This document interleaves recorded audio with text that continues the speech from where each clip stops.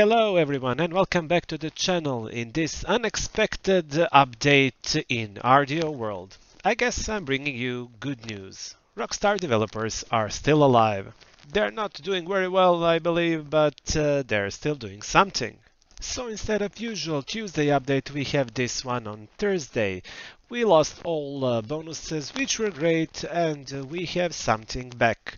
We have limited time clothing, but of course, all limited time clothing. I mean, it is still better than nothing, but you will see in the end of this video which clothing is back in RDO world.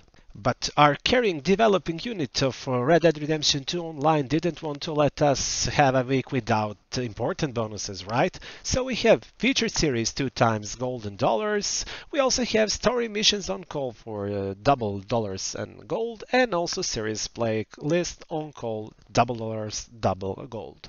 Great. But don't you guys think that's everything for us in this week? We also have free stuff here. Hey, free stuff. Useless, of course. Take a look what we have. I think it's horse provisions and something else besides. Such a great offer. I'm thrilled with it, really. And I can feel your enthusiasm is all the same as mine when you take free peaches and carrots and apples and, you know, prime beef joints. Come on, that's great. Yeah, really.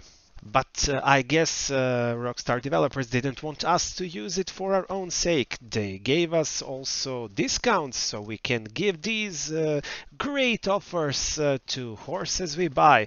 We have discounts on Nokotas and also Mustang horses. And you know, Buckskin, Black Overo, Chestnut Overo and Red Dawn Overo are the best Mustangs. So if you need another horse and you don't have all 10 stable stalls occupied, you should buy Mustang. It's a great horse. Another thing in this week is, oh wait, nothing.